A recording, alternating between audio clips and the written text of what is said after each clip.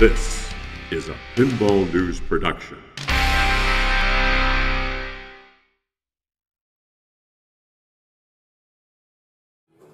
Welcome to the Star Pinball Association Museum.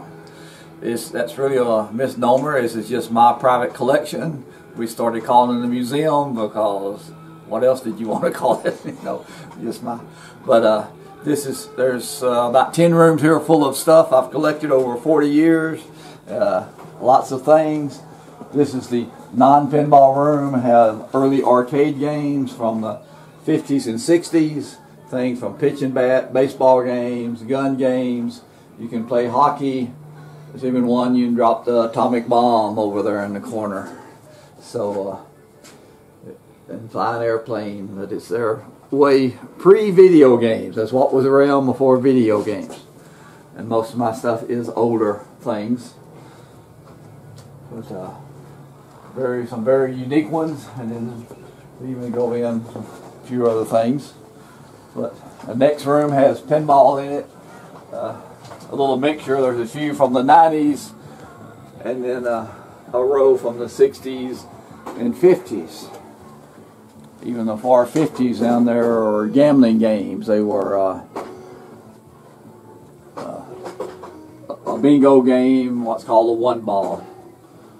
And others just projects for me to work on. Stored behind all the games is another complete game that's broken down with the head up top and the cabinet down below. It's hard to see, they're stuck behind one game. I used to keep them all in one room, and the one I wanted was always at the very back. So I came up with this scheme to where I only have to move one or two games to get to the others. And then this is what I call the main pinball room. It's what most people think of as pinball from the 60s and 70s and early 80s. And you know the difference from electromechanical to solid state. That's when they changed in 77. And again, you can see all the ones stored around the room are there. And this is, I have a neat collection of all 4 Fireballs pinball machines that were made. Fireball was a very popular game and still one of my very favorites. That was made in 1972, but then they reused the name several times in the 80s, and just when pinball sales were low, they reused the name, and they even made a home model for it. And then there's some other just famous ones. Black Knight down there, Spectrum is another one that one of my favorite games that was a very poor seller. They didn't make very many.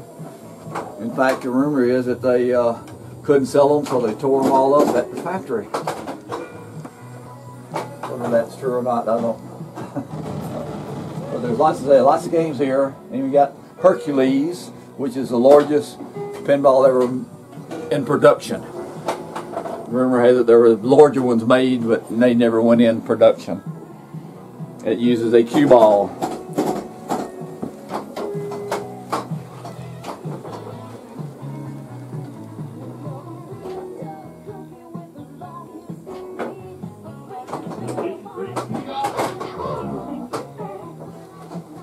We go on.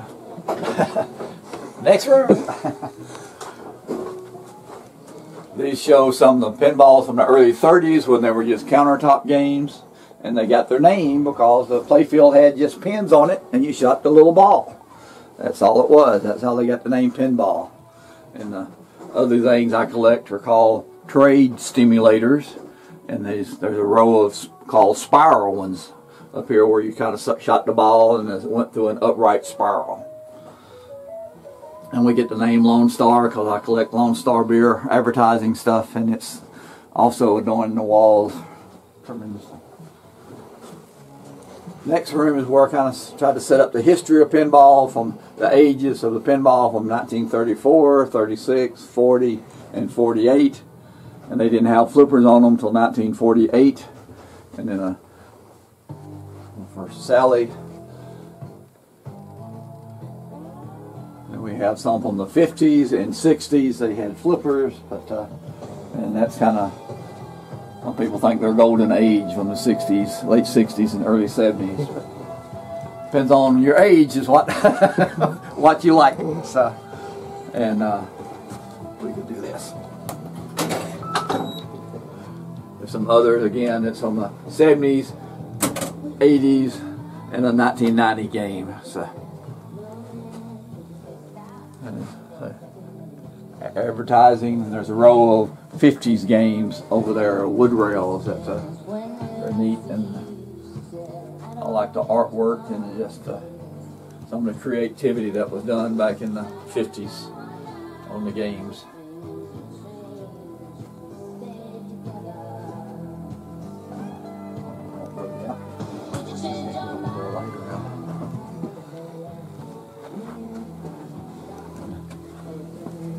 This is kind of a catch-all room. It's, a few arcade games still in here. They work, but needs tinkering a little bit, not 100% yet. And then some video games, which always for me gets stuck in the back room. But then other little arcade games, all kind of beer stuff up on the walls. And some peep shows from the 40s.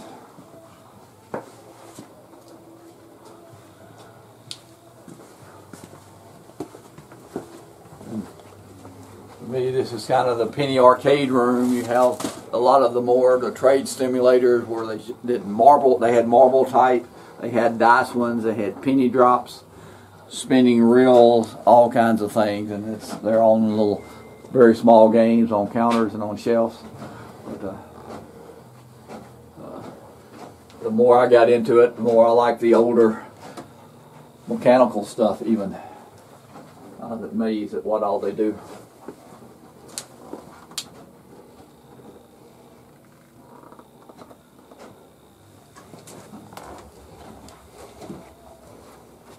And so there's all kinds of pinball and corn-op stuff, and adorn the walls are stuck in every corner, I guess. Nook and cranny.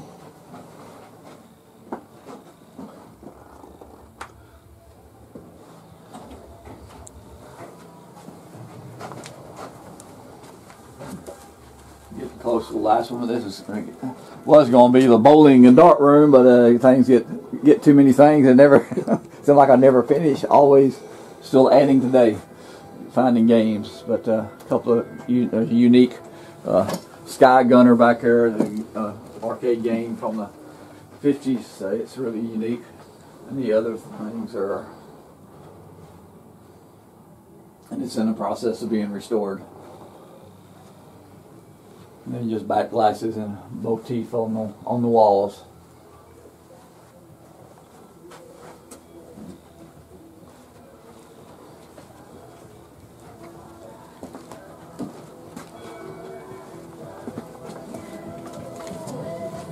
Another really little work area and storage or office space, but so you already got room for one more pinball, so they go everywhere.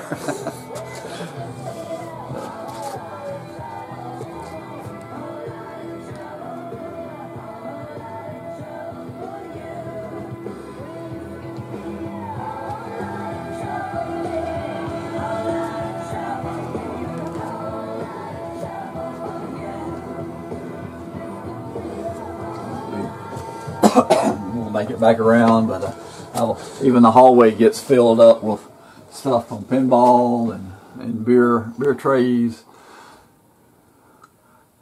beer lights.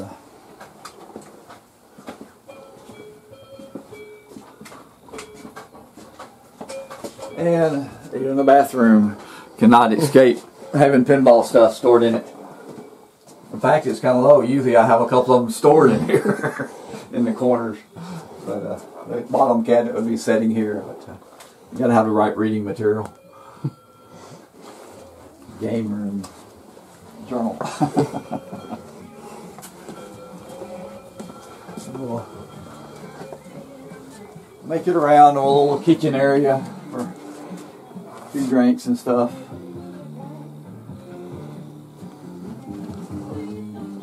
Friends that like hot sauces, we have hot sauces everywhere. Hot step. And more Matchbox cars, and we're back in the front room with all kinds of things. very neat. But so there's more stuff you can see just walking around one time. I'll just say I've been doing this for over 40 years. I've been decorating this place for over 20 years. Because I ran out of room at other places. I had bought this building 20 years ago. Really enjoyed it, having a space you can set up and work things on and do it. And thank you for coming.